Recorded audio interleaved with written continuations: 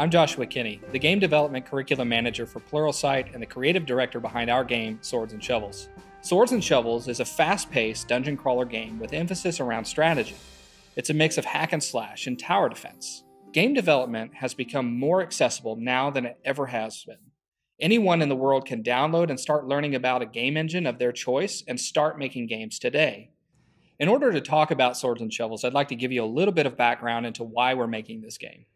While assessing game development training online, I found that there was a lack of information that showed a holistic view of game development. And about a year and a half ago, I decided to assess game development tutorials all over the web, and that included our game content right here at Pluralsight. And in fact, if you wanted to understand game development, you would have to scour the internet and piece it all together to fit what you were trying to accomplish. And as a teacher and a mentor, I wanted to provide a solution to that problem.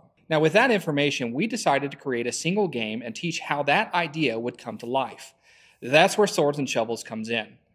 Now, this is a very ambitious project, and we have recruited some of the top industry professionals today, like Jean Simonet, who was a developer on the critically acclaimed games Skyrim, Fallout 3, and Fallout 4, Alex Drajaman, who's worked on Fable Legends, and Dan Cox, who worked on games like Splinter Cell Blacklist and below, and that's just a small sampling of the creatives behind this project. Now, through these courses, you will learn the core fundamentals of creating games, whether that be game art, game design, or game programming. And you can actually start learning right now with Dan Cox and Alex Drajaman, who will teach you game modeling and texturing fundamentals with the courses Game Prop Modeling and Texturing Fundamentals and Game Environment Modeling and Texturing Fundamentals.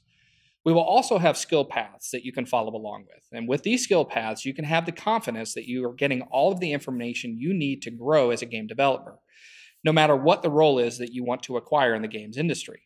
For example, you may want to learn how to become a character artist. We'll show you how to create a character design concept, then how to sculpt it, retopo it, UV it, texture it, rig it, animate it, and get it into the game engine.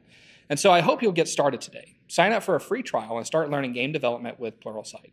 Don't forget to download Phase 1 of Swords and Shovels on this page below and get a glimpse of what you'll be creating right along with us. I hope to see you there. Keep learning, keep growing, and most of all, have fun doing it.